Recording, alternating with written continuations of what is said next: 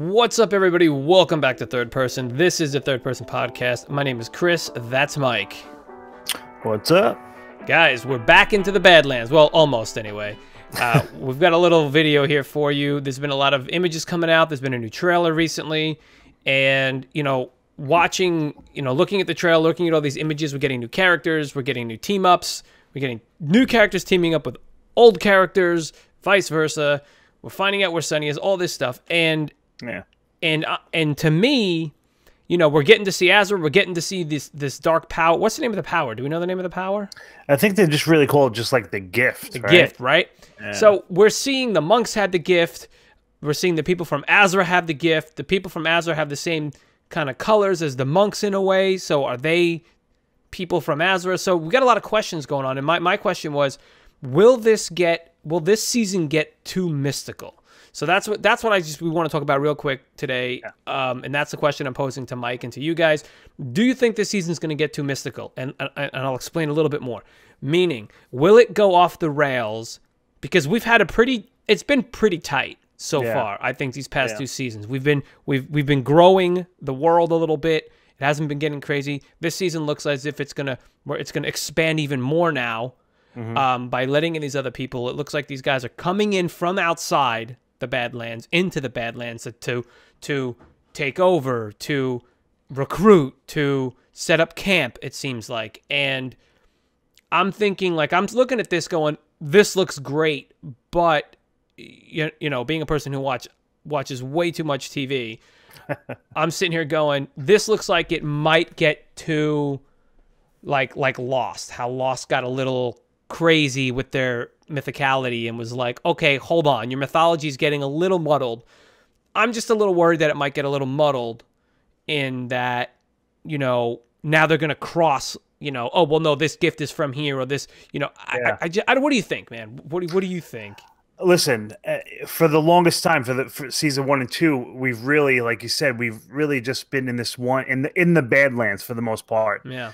We've had, we've always heard about Azra. We've heard about if it was even a real place. And now we obviously have some confirmation that it is. Right. I mean, to a degree, these new characters, the Cressida character and the Pilgrim character and this Nyx character and stuff, I mean, 100% we can't confirm that they are directly from Azra, right? I mean... No, I think they are, though. That's the thing. They say it. In the trailer, I think they said it. Well, I don't think in the trailer they didn't mention... Or they're going to set up... Actually, you know what? It seems like they might be trying to re-establish Azra. They're trying to get... I think they were trying to get the compass. I think that was it.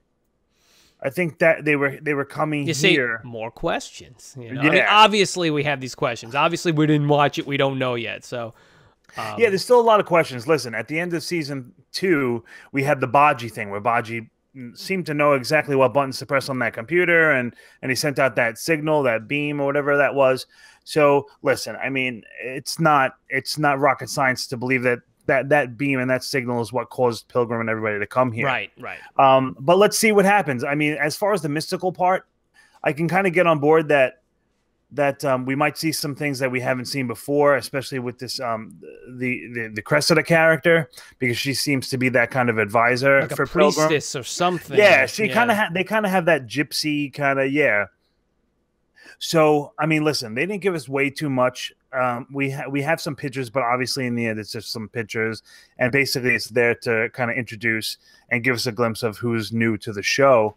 So I mean, it's kind of up in the air, but I think that would be sort of interesting. And we talked off camera about how it seemed like this character Nyx, who is a part of the Pilgrim and the Cressida people, the Cressida characters, seems to be able to switch on and off that gift. Well, Castor too, the boy.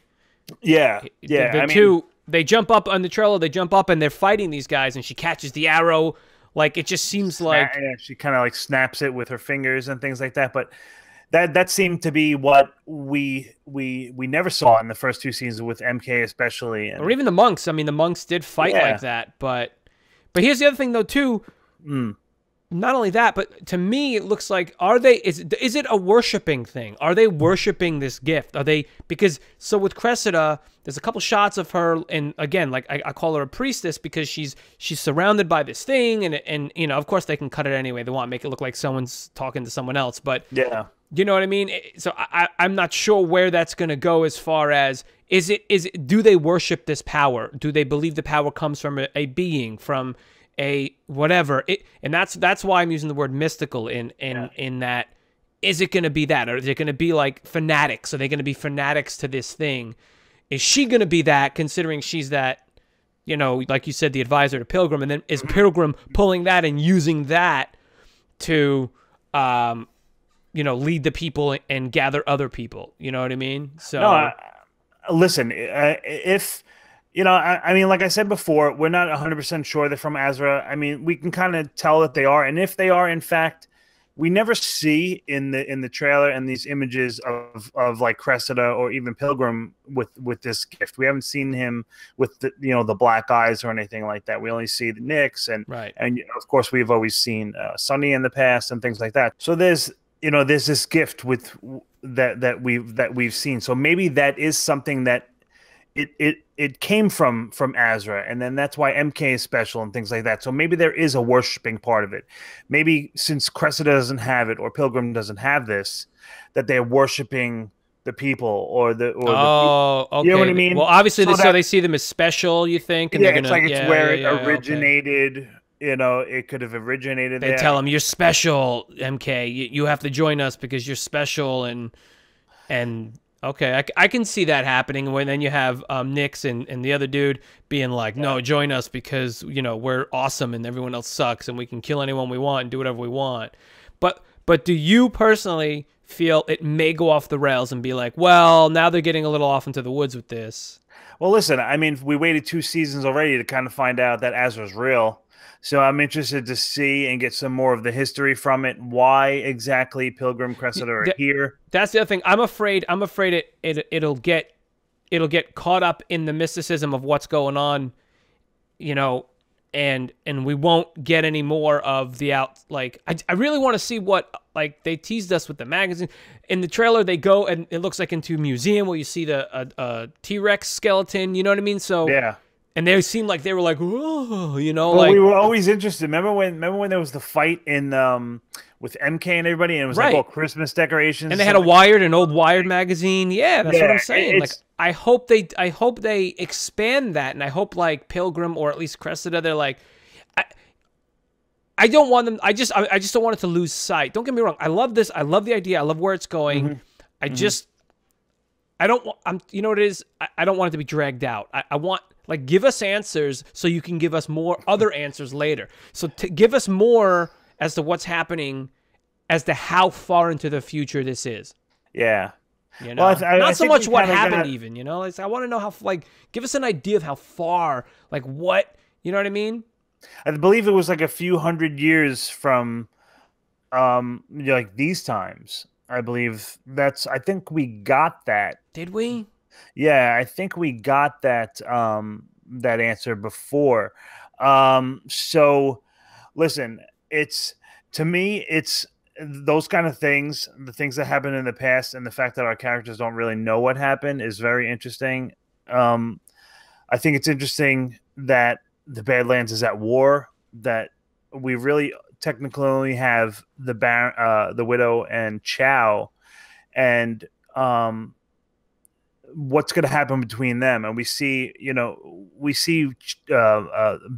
Widow, and we see an old friend, Nathaniel Moon, coming back and stuff like that. So I wouldn't call him friend so much. Well, our friend to the our channel. Friend, yeah. They give us a shout out, but it's just, I'm interested to see that.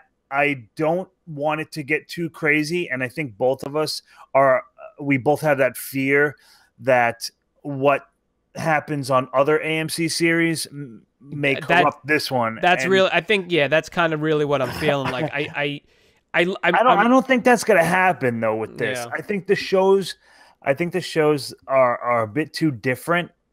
I'm a little apprehensive about the fact that the world is getting too large and too expansive to a degree, because in one hand, it can be incredible. We can learn so much more about the world, and like you said, what happened maybe in the past, and a bit of Azeroth, where MK came from, and who, his parents and things like that. But on the other side, if they don't do it the right way, it's like in Walking Dead, where you introduce a community or something that just doesn't make sense. So this show, I'm not fearing that as much. Yeah. But of course, there's that little bit of me that's saying, let's make sure we do it right.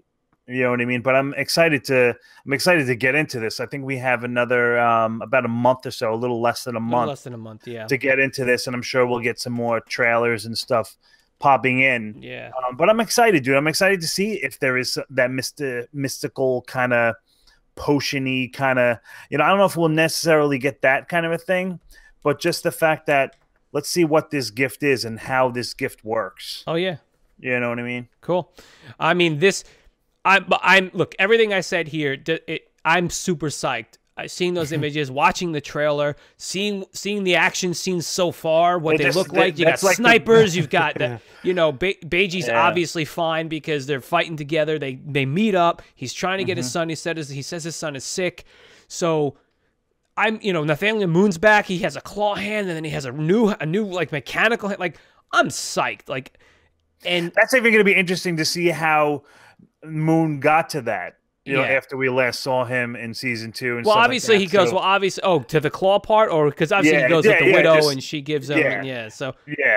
But anyway, it looks great. I'm super psyched to see what's going on. Like I said, I was just wondering whether they're going to take it from what we what we could deduce now. But all right, so enough with that. So we love the show. We're so happy for it to come back. We're excited for them that they're doing the show. We're excited for it to be on. Of course. If you guys have anything to say about this, you know what to do, right, Mikey? What do they do? Of course, write in those comments below the video here on YouTube. Of course, Third Person Pod. We love getting all these comments and questions from you guys. Let us know what you think about the theory about that, how mystical the show can get, and if you like that or not.